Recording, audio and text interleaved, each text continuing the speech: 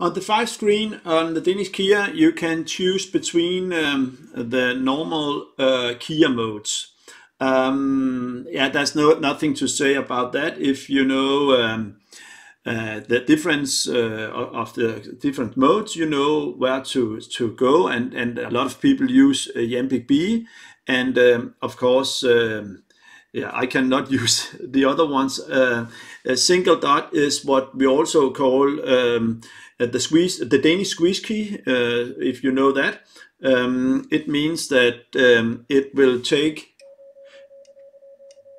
if I squeeze, then it will take only one dot, and then it will continue and automatic do it prefer the last finger you touch.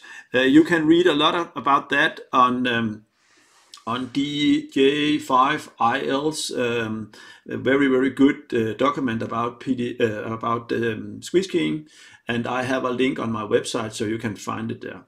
That is what happened here on this screen. On the next screen, you can choose between 2 keyers. You can take your TRX on and off, and of course you can tune if you think that's a good idea.